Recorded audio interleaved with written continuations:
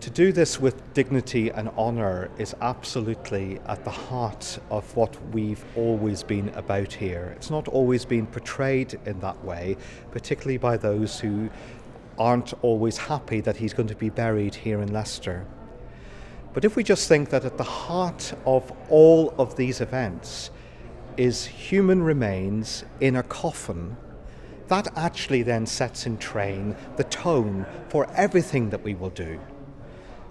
This is not a great festival or jamboree, as I've sometimes been accused of it being. It's a reinterment in different stages. The first reception, very solemn. Then those days of dignified repose.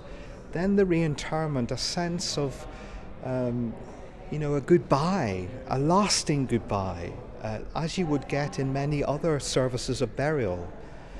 And then when the final reveal happens, the sense of, at last, he's at peace, and he's had the honour and dignity afforded to him that was not the case in 1485. And therefore that's something to be thankful for, to rejoice, and to be glad that this precious child of God, who's also an anointed king, is now at rest at last.